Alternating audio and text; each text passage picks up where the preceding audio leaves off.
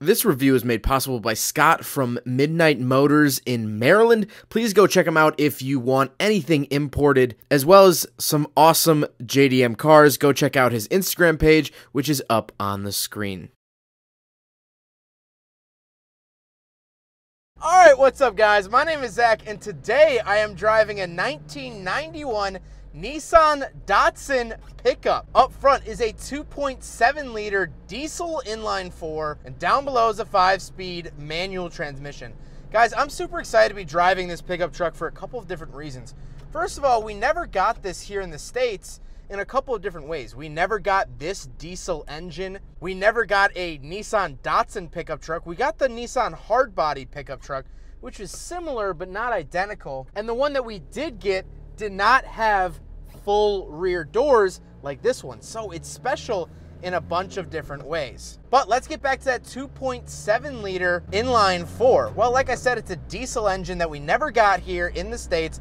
I'll put the horsepower and torque numbers up on the screen if I can find them. Again, non-USDM cars can sometimes be hard to find correct horsepower numbers for. And actually, as the owner has told me, this is a forklift engine. There are some forklifts. Here in the States, actually, the only form we got it in was in a forklift. I'm driving a forklift on the road, essentially. Now, this engine, and this truck really, is ridiculously slow.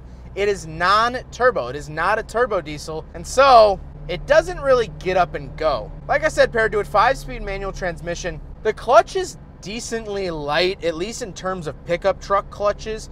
You know, it's not like the Ford F-250 I drove earlier this year where the clutch was a workout. The clutch is fine, a lot of travel, and the clutch grabs a little bit higher up on the pedal, so it is a little bit extra footwork. And the actual shifter itself feels good, clicks right into gear, there's no surprises, and I like that a lot.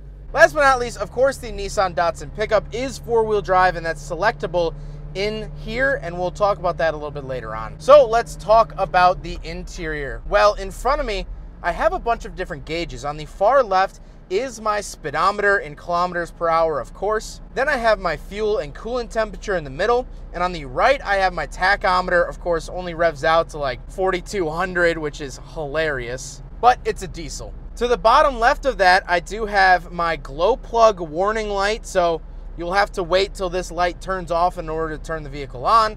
Glow plugs, diesel. I have my fuel light, defroster, and 4-wheel drive lights on the other side.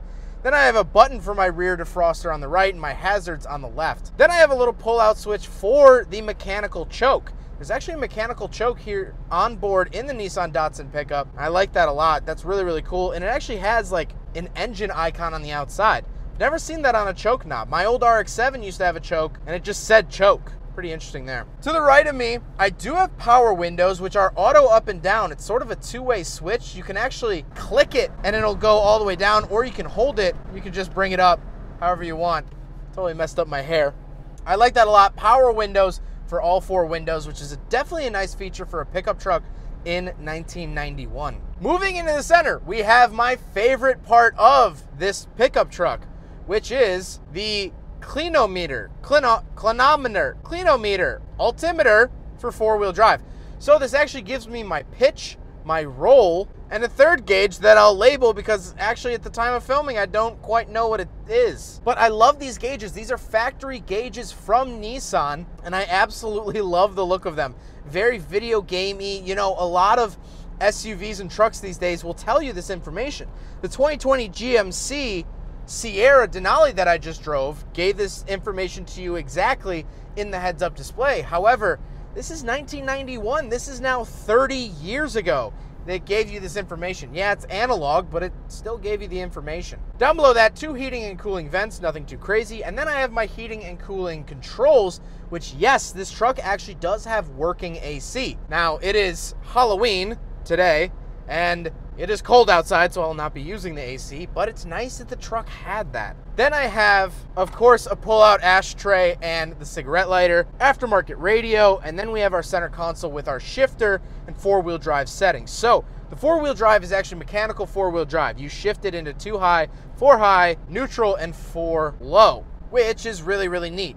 And I like mechanical shifters in vehicles for the four-wheel drive. It's really satisfying when you finally do put it into four-wheel. It has that clunk, you're doing something. More modern vehicles just have push-button four-wheel drive. It's not as satisfying. Then the shifters to the right of that. Love the shifter. Like I said, feels great, has great shifting feel. Then I have an added cup holder. These are not factory.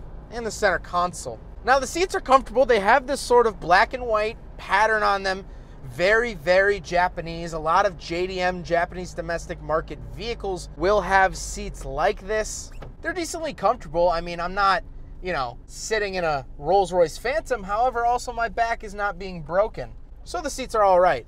But speaking of seats, let's do a back seat review because we have full back seats. All right, so we're in the back of the 1991 Nissan Datsun Pickup, and the cool thing, like I mentioned earlier, is the fact that we never got this version or this body of this truck that had the full four doors. We got these sort of jump seats, half extra extended cab thing, and those seats were only good for either children under 5 or amputees. This is actually a full back seat. It's not the best. My knees do hit the front seat. However, I can sit back here. You know, I could sit back here for an hour, so I'm not going to mind too much. I don't really get any amenities back here. No center console or anything like that. I do have the power windows, like I mentioned up front. And I do have little ashtrays in the doors, which is kind of funny. They kind of spin out because, of course, every Japanese domestic market vehicle has ashtrays just everywhere. Absolutely everywhere, of course. So the Datsun Pickup is no different. However, let's go check out the bed, of course, because this is a pickup truck. All right, so we're around the back of the Nissan Datsun Pickup, and what this is right here is actually how much it's supposed to be able to hold in the bed. That's actually a Japanese thing. For cargo vehicles, they actually give you a rating so people can tell. Tailgate pulls down just like this. Pretty standard tailgate. Really nothing too crazy back here. It's a pretty average truck bed. Besides that, really no amenities, no tie downs even, which I would have liked to have seen. However, it is what it is. Bada bing, bada boom. There is your Nissan Datsun Pickup. Now we gotta talk about the looks. First and foremost, yes, this vehicle came with 3 mirrors. 2 on the doors and 1 up on the fender. That is not like an added AutoZone mirror. That's a factory mirror up on the fender, which is really, really neat. But I like the look of it. I love the Datsun logos on it. This is the first vehicle I've ever driven with the Datsun name on it. And so let's talk about that. Let's do some final thoughts on the 1991 Nissan Datsun Pickup. Well, this is sort of when Nissan started phasing out the Datsun nameplate. Nissan was Datsun here in America for a very long time.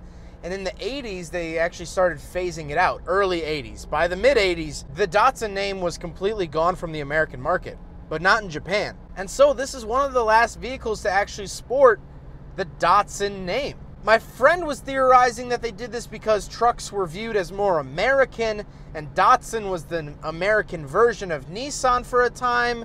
Maybe, I don't know. I'm not quite sure why it's called that.